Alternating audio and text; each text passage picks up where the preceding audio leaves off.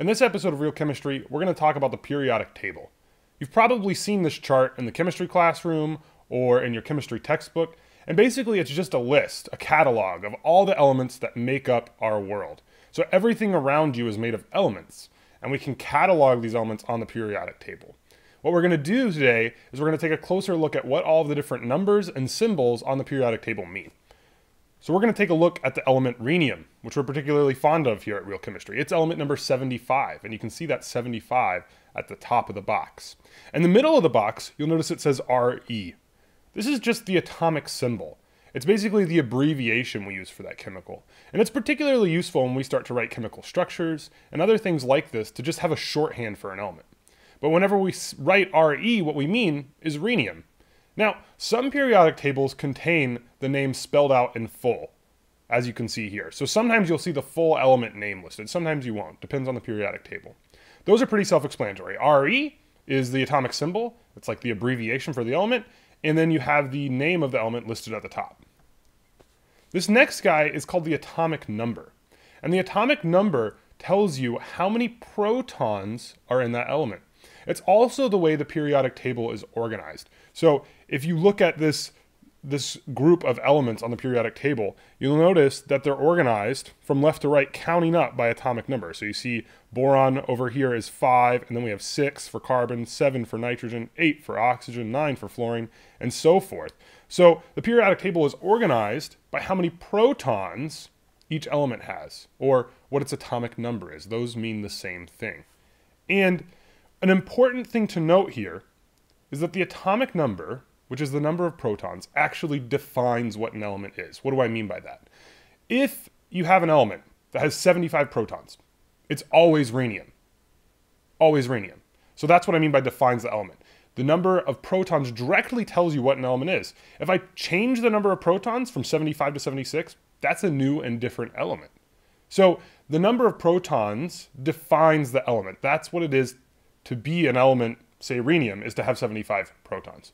Now the other subatomic particles, which we haven't really talked about, are neutrons and electrons. You can change those and it doesn't change the element. But the second you change the number of protons, you change what the element is. Let's take a closer look at what those protons are. So when rhenium has the 75 below it, that means 75 protons.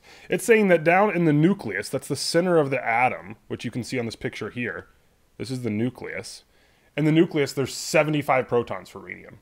And then there's some number of neutrons and usually 75 electrons. We're not going to worry about the details there for now. The important part to remember is that every single thing on the periodic table specifies a number of protons that are in the center of that atom.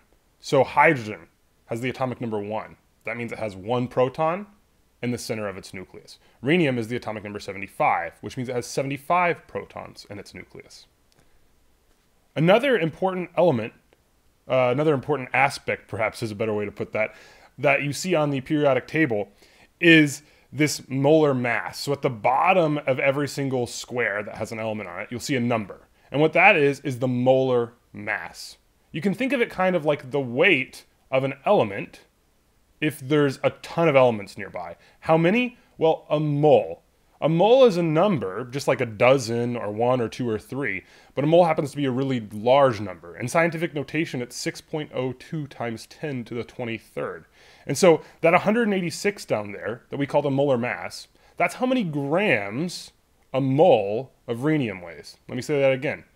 That's the mass in grams for 6.02 times 10 to the 23rd rhenium atoms. Let's take a closer look at that, because that's kind of a tricky concept. So here you see a bunch of different elements out on white plates. And there's a common factor in all of these pictures. It turns out each one of those pictures contains 6.02 times 10 to the 23rd atoms of each of those different types. And so you'll notice, if you look at, say, the second plate there, carbon, that's 12 grams of carbon. 12 grams of carbon turns out to be exactly the number listed below carbon here in our little segment of the periodic table. And the fact that those match tell us that on that white plate, there's 6.02 times 10 to the 23rd atoms of carbon there. You might also take a look at, say, sulfur. Sulfur has an atomic mass, or a molar mass, those are interchangeable, of 32.1 grams. And you can see if you go look at this little segment of the periodic table that right below sulfur, 32 is written. And so what that means is that if you get together a giant heaping pile of sulfur atoms, 6.02 times 10 to the 23rd of them to be exact, it will weigh 32 grams.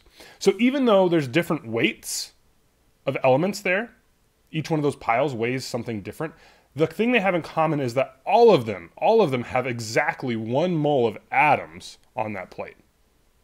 And if you write out the mole, it's 602 and then a bunch of zeros, and that's exactly how many atoms are in that pile. So don't think of this as just some weird number or some weird thing on a chart. Try to picture in your mind, if you can, the fact that there's a giant heaping pile of these atoms in each one of those pictures, and that the number of those atoms is the same for each pile. Now, some of those atoms are bigger than the other ones, and that's why the weights vary. So there's actually a giant pile of atoms in each one of those pictures, and the number of those atoms is a mole. We'll talk more about the mole in other episodes of Real Chemistry. So let's review. At the very top of our rectangle, or our square, we see the atomic number, which is the number of protons. And that's what defines an element. If you change the number of protons, you change what an element is. Now, below that, you see the atomic symbol. The atomic symbol is just like the chemical abbreviation.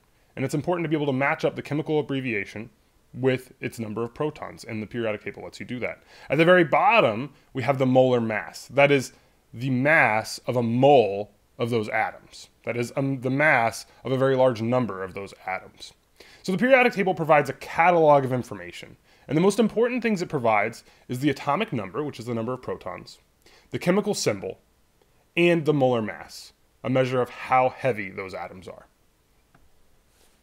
Thanks for watching Real Chemistry. Please comment below if you have any questions about the periodic table. You can also subscribe to my channel to receive updates, or please visit my channel to see the videos I have there.